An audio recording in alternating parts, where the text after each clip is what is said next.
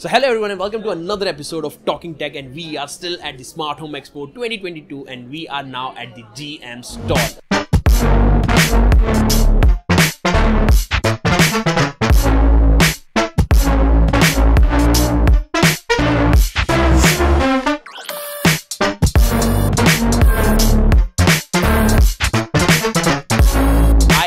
Mr. Hiten sir with me from GM. So first of all, let Mr. Hiten sir introduce himself and then we'll talk more about GM and get some insights after it. So Hiten sir. So hi, my name is Hiten Desai and I had the automation division for GM. Okay. I've been in the industry for about 14 years now and it's been exciting all through.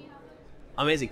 Sir, the first question will be like, what GM brought to the Smart Home Expo? Innovation. Wow, that's a great answer. But if I talk specifically about the products and what kind of products like GM is offering? All the products that you see are technology driven. Each and every, even if it's a switch, if it's a light, and of course automation, for which this exhibition is all about. Yeah, that's right. But if we see like a way back, so how GM started? GM started with the normal switches because the automation is something that's introduced later on, right? Right. So GM started with? We started with normal switches. We have a very big and wide range in switches. Today I think about 7 to 8 ranges of switches we have. Our flagship brand 4.5 is one of the largest selling in the country. And within that we've got automation as well. So what we've done is we synergized normal modular switches with smart switches. So in a single plate you can have a TikTok switch and a smart switch sitting right next to each other, and besides that you can have a 6 ampere 16 ampere socket. So it all works seamlessly. And sir, as you have seen the journey of both the traditional switches and now the smart switches, how is this Indian market? Do these market is accepting these smart switches, or like what's the proportion of the sales if we talk about the modular switches and the smart switches? So today is the wrong time to talk about proportion, but today is the right time to talk about the acceptance. Right. Okay, so market is accepting it very well, especially when we are in the market. We see a great demand for our smart switches.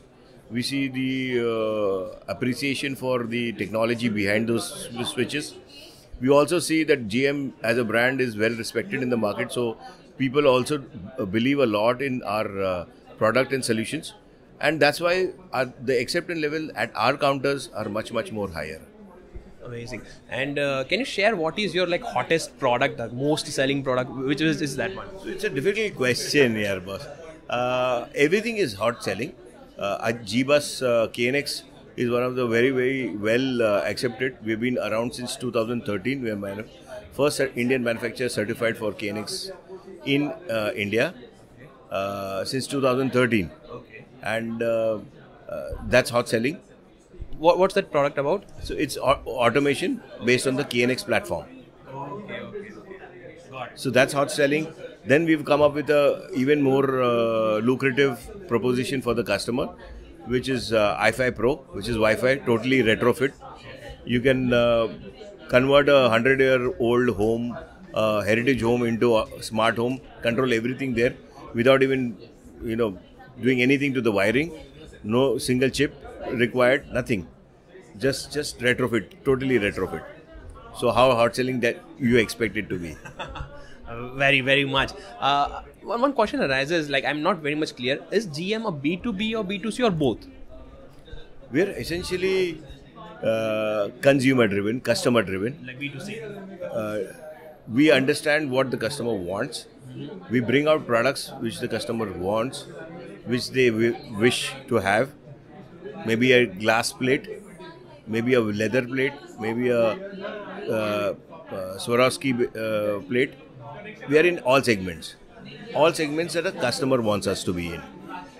However, all our sales are through B2B. B2B. Right. Okay. So all sales happen B2B. But all our products are B2C driven. Okay. Got it. It's like the mentality is consumer driven, but ultimately you are selling to the business, the B2B.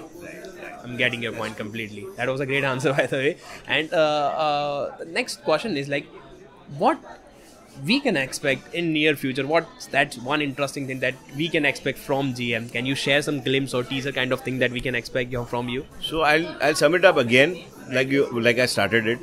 What we've been giving to the customer since about 20 years, innovation. I can assure you, guarantee that GM will come up with innovation. I can assure you, I can guarantee technology in the next 20 years. All that is going to be possible in the next 20 years.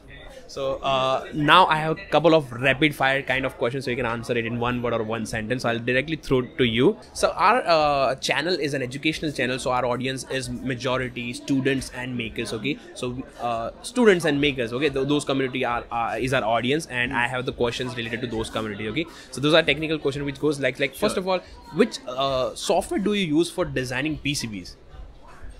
Oh, that's a hugely highly technical question. We don't get into designing per se, but we choose among the best. Okay, so there's no need for us to design where it can be outsourced. Okay, so most of the manufacturing depends a lot upon the speed of availability. I start design today, it will take me 3 years to come up with a particular thing.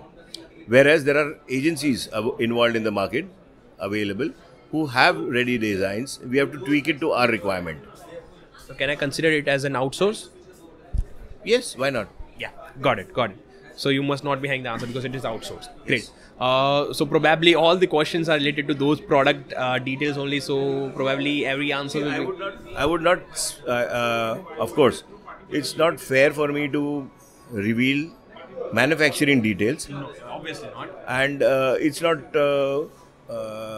of any use to any student or anybody in the market industry to understand how we go about it. So why I'm saying this is because there are a lot of inputs which is required into manufacturing of any product, and I would like to keep it simple. No problem. But my only agenda for asking this question is because as the audience is student, I want them to know what the industry is using so that they can prepare for the industry. That's the only agenda I'm asking. Nothing else. So let me just answer it very briefly, saying that we use the most common tool available. We use the most common tool. We would definitely insist on building a great product than using a great using a great software. Got it. So now talking about the student perspective only, what a GM looks for talking about the skills while hiring the new tech peoples generally. What skills do you expect from those peoples? Attitude. That's the first and most important thing I see in a person. Second, of course, the aptitude for it. If I look at a salesperson, I would like to have him on field all the time. If I have a designer or if I have a tech support guy, then I would want him to have a lot of hands-on experience. Correct. That's the difference between what I look at. Perfect. And one last question, if you can answer, probably I don't think you will answer, but what kind of technologies, this is again just for the students' perspective, sure. What kind of, IoT has a lot of communication protocols and technology involved in it, Wi-Fi, Zigbee, Bluetooth, LoRa. So what GM generally uses for their IoT communication for the IoT? Which protocol do you use? Basic Wi-Fi. Basic Wi-Fi. Okay, so all your products 2.4G and 4G, that's it. Okay. So basically, majority of products are related to the Wi-Fi. Yes. Amazing. So that was a lot of insights we got from the Hiten sir for GM. Thank you so much, Hiten sir, for sparing the time because he is quite a busy guy. I'm sorry to have postponed it thrice, but thank you very much. But it was worth it, sir. Thank you so much.